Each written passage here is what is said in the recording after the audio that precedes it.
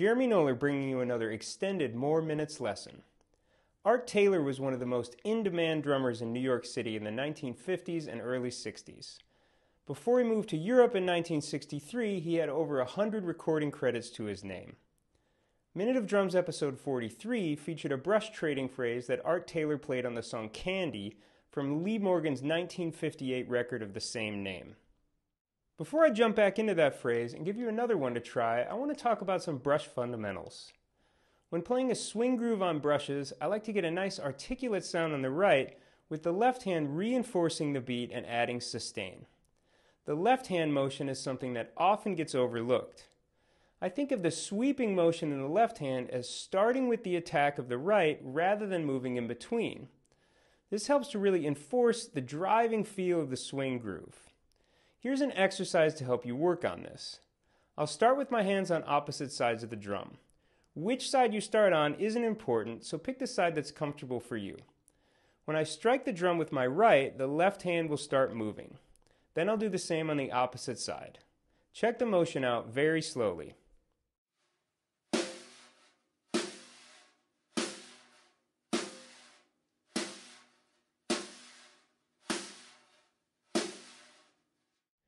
Now, try it a bit faster and see if you can connect the left hand sweeps together.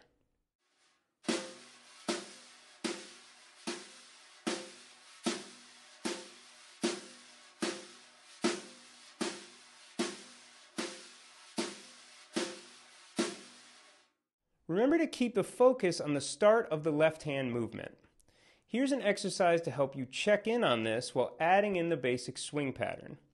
I'll play the full swing pattern with both hands for 1 bar and alternate that with the left hand alone for 1 bar. Make sure you can still feel the pulse clearly when it's just the left hand.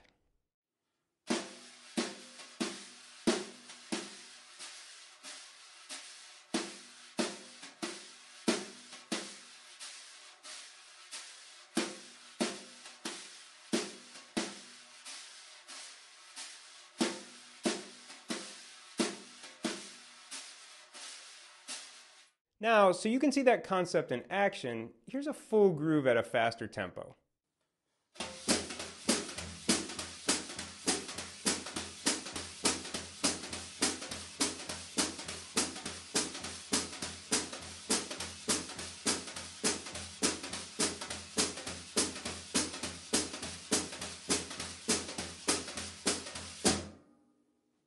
Okay, back to the Minute of Drums phrase. Here's the original recording of Art Taylor on Lee Morgan's Candy.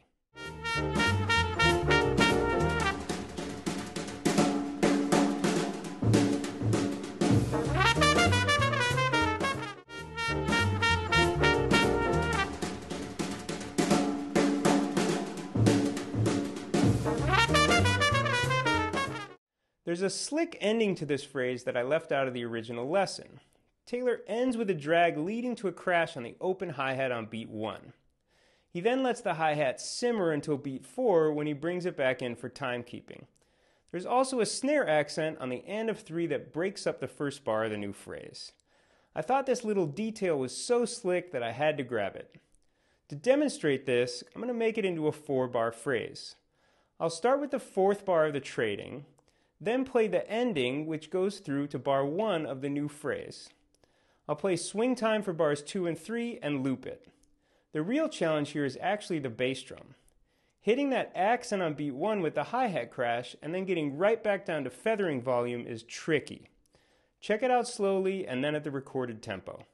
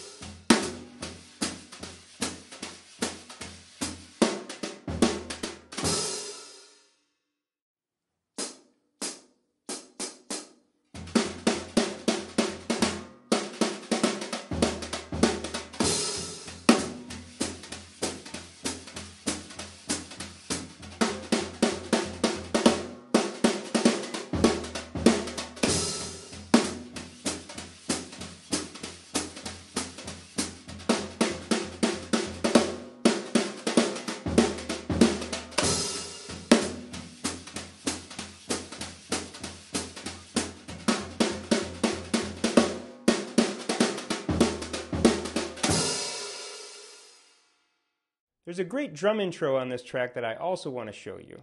Check out how Art Taylor kicks off the tune.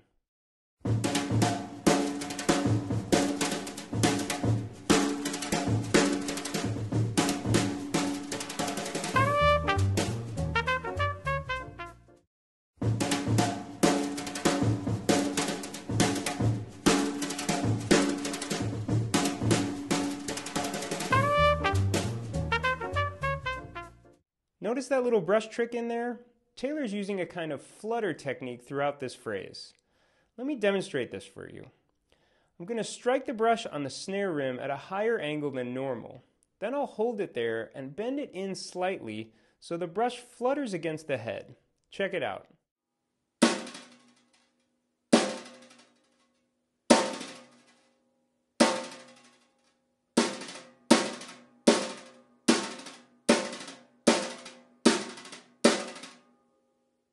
Don't worry too much about the speed of your flutters, just see if you can get the sound comfortably. Now, I'll show you how Taylor uses these in his introduction. I'm going to play the first 4 bars slowly and then the second 4 bars slowly. Once you've got those, I'll put it all together slow and then at the recorded tempo. I'll start all of these examples with a simple count off on the hi-hat.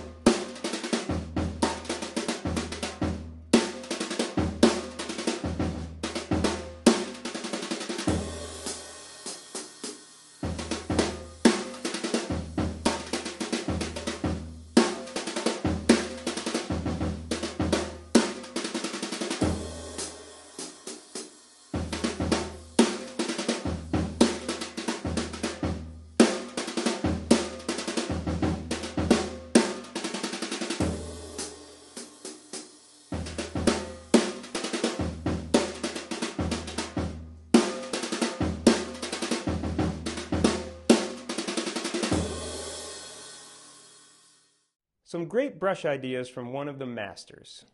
Be sure to check out the rest of this album and see where else it leads you into Art Taylor's extensive discography. Thanks for watching and happy practicing.